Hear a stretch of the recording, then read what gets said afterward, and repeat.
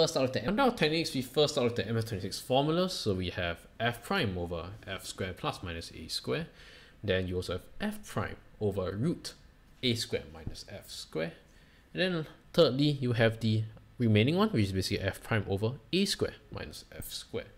So again, these three formulas are your MF26, just like the fourth one, which is all the triggers that are combined into one. So let's not write too much. So you have f prime times tangent fx or cotangent fx or cosecant fx or secant fx. So all these four formulas are for your MF26. Under exponentials, we have the very generic formula. If you have f prime x times e power fx, then you get e fx plus c. Logarithm, same thing. You have f prime over f. Therefore, the integral is simply ln modulus fx plus c. We then move on to the favorite one, trigonometry. So we are back to the basic three trigonometry that I learned in O levels, just that now it's more generic. So we have f prime sine fx would give you minus cosine fx plus c. If f prime x cosine fx dx, it will give you sine fx plus c. And lastly, our favorite, f prime x secant square fx will give you tangent fx plus c. Now we move on to the large group here, which is algebra, because there's a lot of forms that you need to know. So firstly, start with a simple one, ax plus b power n, just simply increase the power by 1, divided by the new power and the derivative of the function a. Again, n cannot be minus 1, so when n equals to minus 1, it's basically the ln function, so it's basically ln ax plus b, then you must divide by the derivative inside, which is again a.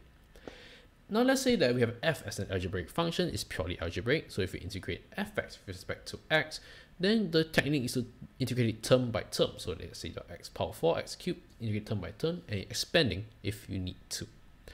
Now, we then move on to the even more generic form, which is f prime bracket fx power n, where fx is not limited to a linear polynomial. So we just get increase the power by 1 and divide by the new power.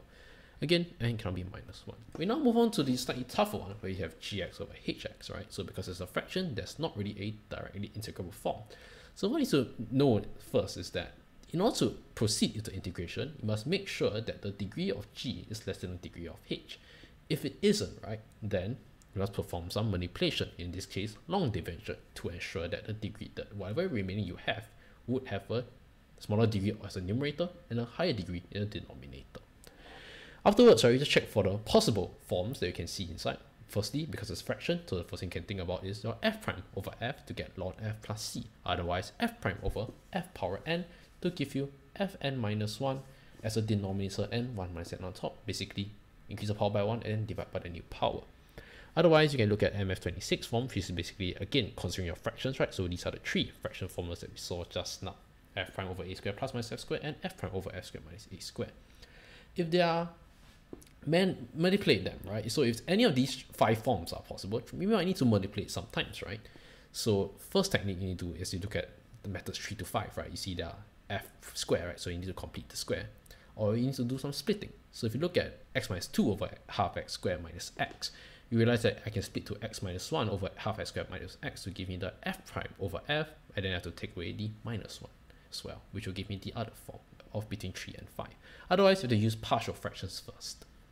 Moving on to the two interesting techniques that you learned in JC2, which you learn by integration by parts, right? Short form for IBP, and the mantra being integrate one and then you differentiate the other.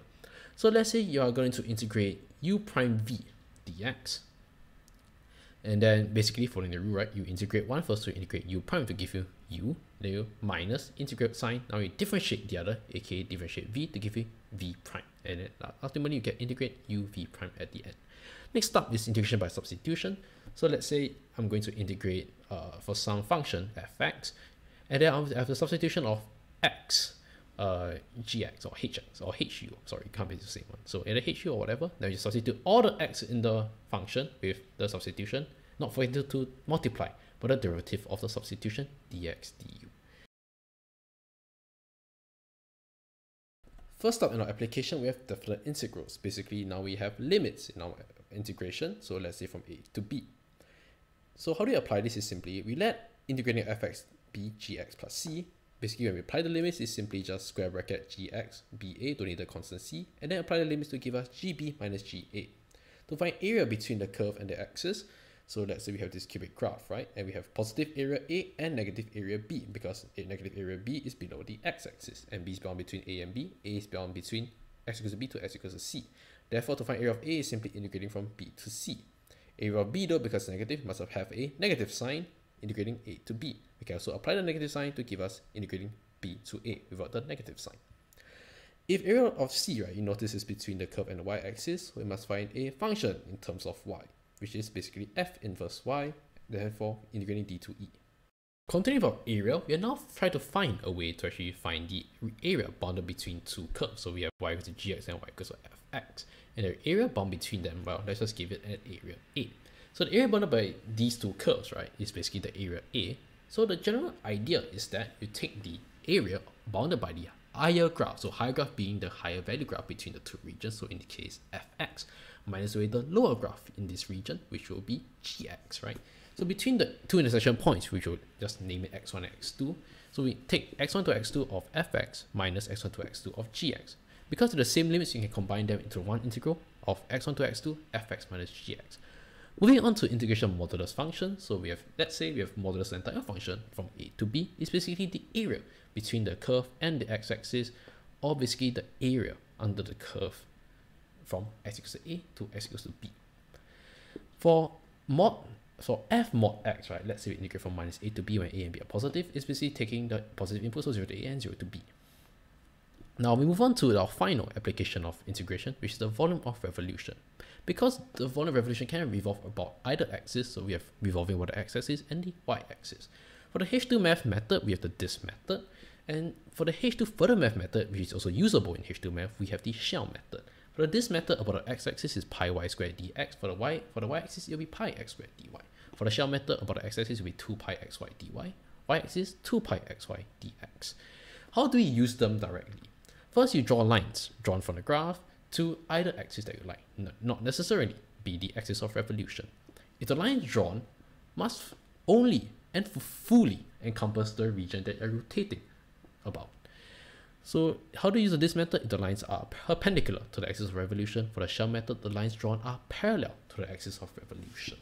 Alright, it's only the differentiating between the two methods is where the lines are perpendicular or parallel to the axis of revolution.